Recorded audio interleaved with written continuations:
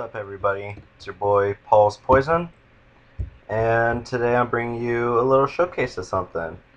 And now I know in my last Let's Play I promised you, or told you guys, that my next video will be of my world. And since I'm going to school, I don't really have too much time to do that, but I do have time tomorrow, so I'm going to do that tomorrow.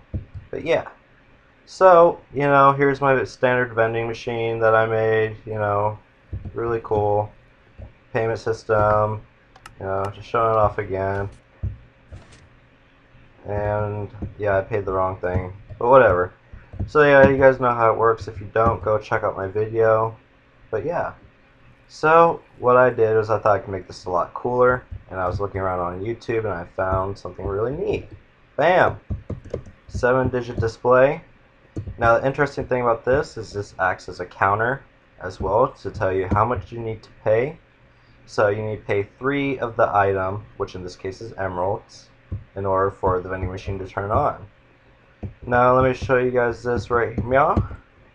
So if you pay 1, it goes down, changes it to 2. So you need to pay 2 more for the vending machine to turn on. So you pay another 1. And now you have to go to 1. Just a second, guys. You know what, I'll just turn it off. Alright, so, you have to pay 1 more left. So, throw 1 more in. Goes to 0. And then it changes back to 3. It resets itself and turns this on.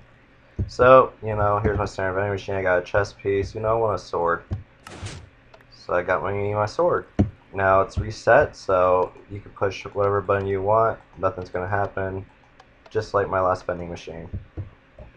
And the counter set. So this is a neat little display to show you how much you need to pay and how much is remaining.